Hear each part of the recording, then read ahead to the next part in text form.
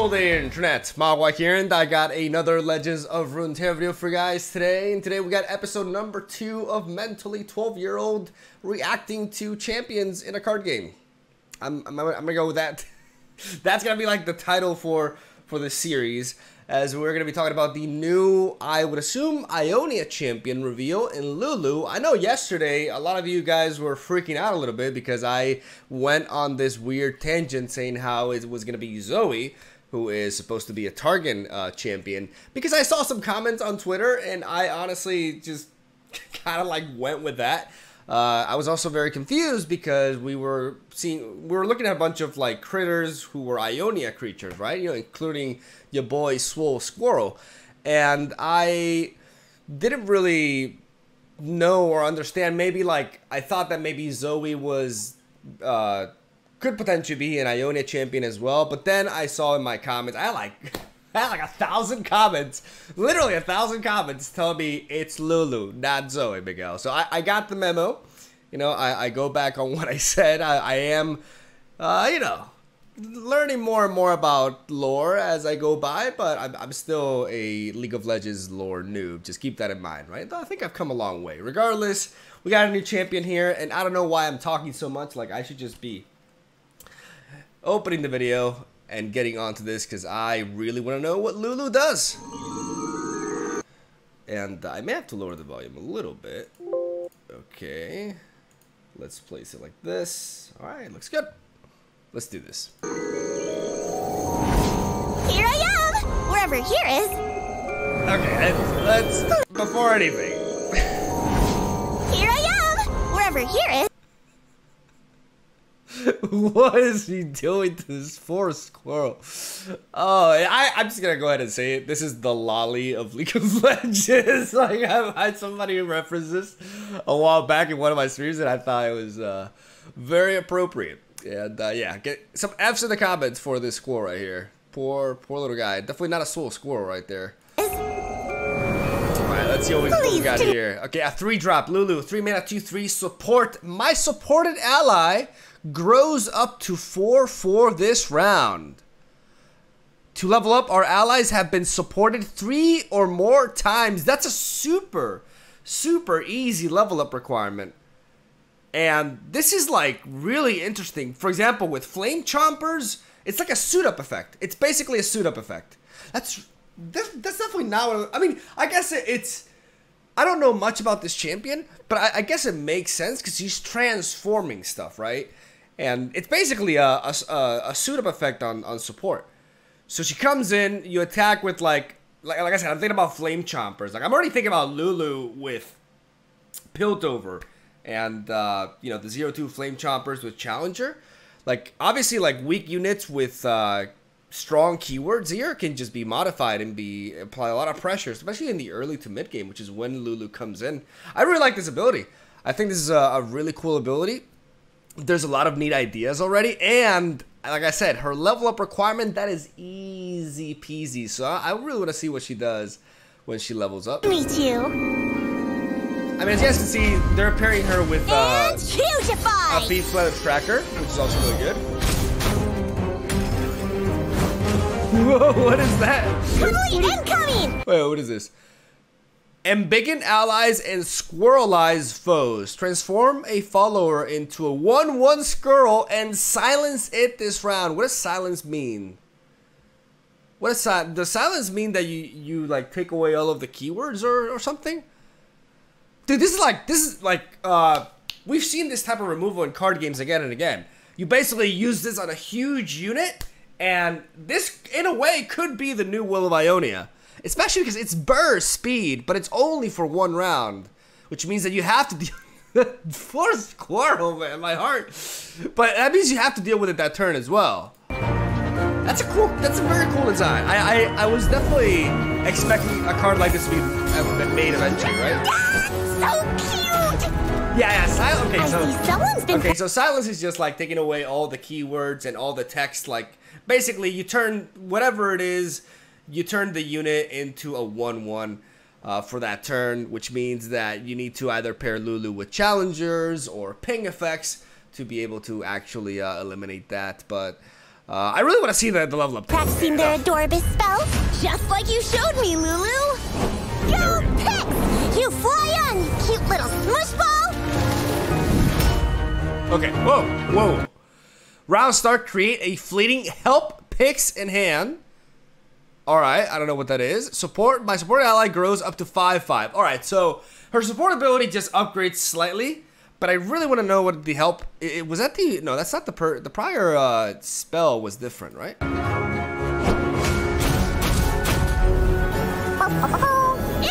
Okay. Give an ally barrier or an enemy vulnerable this round. Can't be cast in combat or responds to a spell. So the same limitations to gems. Which means that if you're, like, you actually, like, you have to do this proactively, right? You can't react, because otherwise, you know, 1 mana barrier, it's just, like, really powerful. But this can be used to, like, take that. This also helps in case you have challengers, because you have a champion that relies on support. Giving an enemy vulnerable, being able to do this at burst speed before you attack, and then giving something 5/5 to slam onto that vulnerable unit is really, really neat. That's actually really cool. I really like that card. I like this champion design a lot. Pics makes perfect. You just give barrier as well to get a free attack too. Why did she wait, why did she Pics power! Pics power! why didn't the support effect happen before? That's what I'm trying to ask here. Like, if I...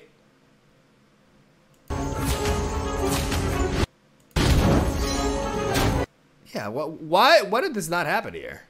Why is there no support here? I'm confused. Am I missing something?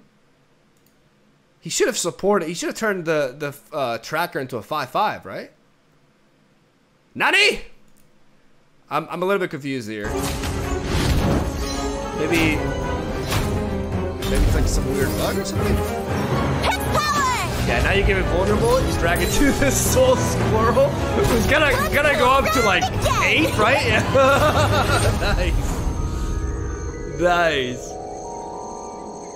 Nice. I like Lulu a lot. Very, very cool design.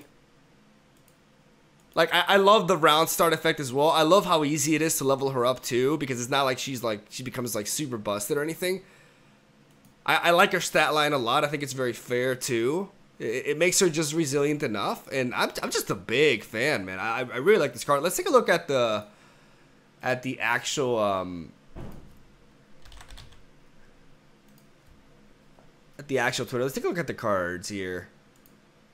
All right, we got the help Pics that we generate. Is this like an no? It's not an actual card. Otherwise, it would have a gem down there. Whimsies is also not. Wait, this is not a card. Oh, it says Lulu's Whimsy. Maybe it's because it's Lulu's spell, but it should be Whimsy. Yeah, I'm a little bit confused. Is this like an actual card or is it not? We got the squirrel. Oh my god, dude. Oh, that's so that's so perfect. We got the Pics, which is the actual card because of the gem right there. Support. Oh, a 1 mana support. Oh wow. Give my support ally +2/+1 this round. That's a lot, dude. But it's temporary, and as Pics attacks, you can be blocked as well. But if you pair this with like early game challengers, that's like really good. Fey Guide, grant an ally elusive a play effect for 4 mana, 3/3.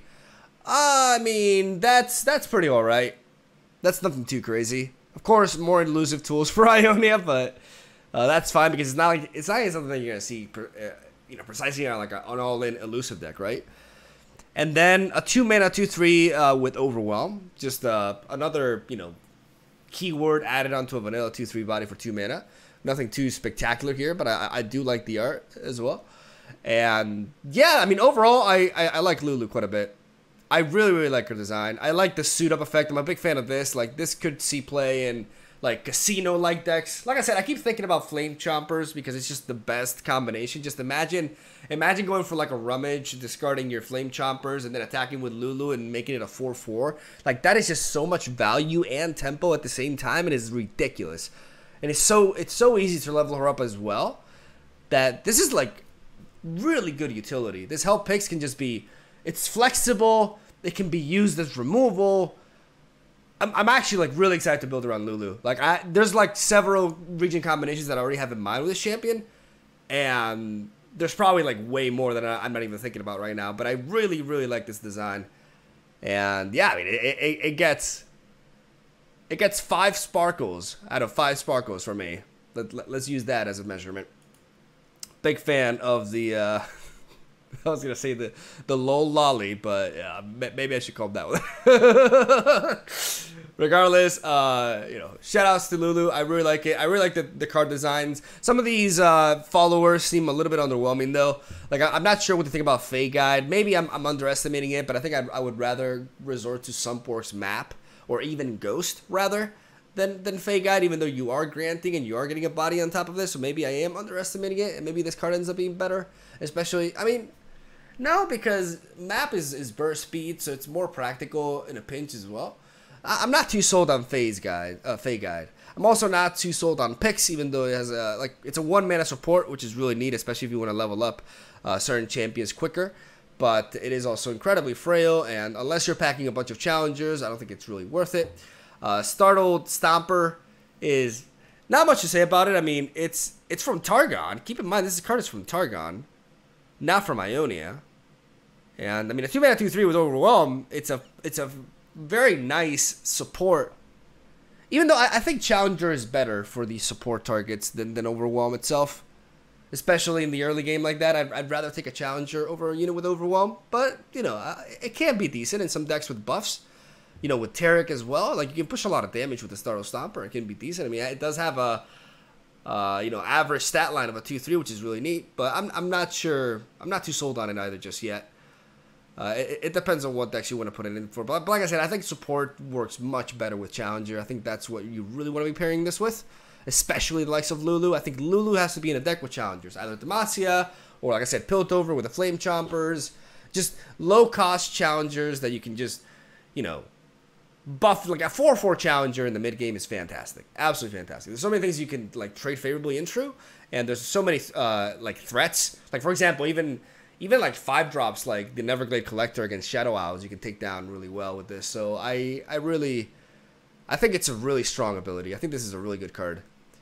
And that's basically all I gotta say. I kind of went on a little bit of a ramble there with Lulu, but I really like it.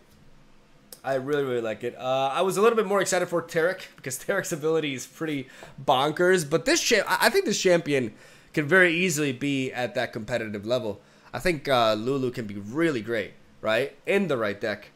She comes in really early, and, the help picks is just such a neat card to be getting every single round. Like, flexible cards like this that are so cheap as well. You can also, use it as a cantrip. Like, if you're playing her with, Piltover and Zon, you can use this as a way to just get an extra discard outlet for Rummage, for example. And, the Zanite Yurkin or the Some Dredger. So, I think... I'm thinking a lot about, Ionia Piltover with Lulu. That's where I'm seeing her right now. Even though the problem is, access to other challengers besides Flame Chomper, right? But it just seems so neat. I really got to look into that. Regardless, that's basically it. I'm going to be rambling from this point onwards. So thank you guys for watching. Let me know what you think about Lulu. What combinations that I have not mentioned. Any sort of cool ideas in the comment section down below. Have a soul day. Thank you for watching. I'll see you guys tomorrow.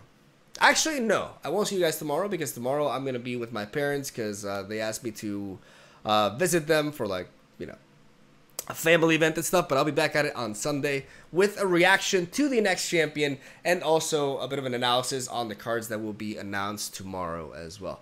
So, yeah, have a great one. We'll be back on regular streaming, by the way, this incoming week onwards.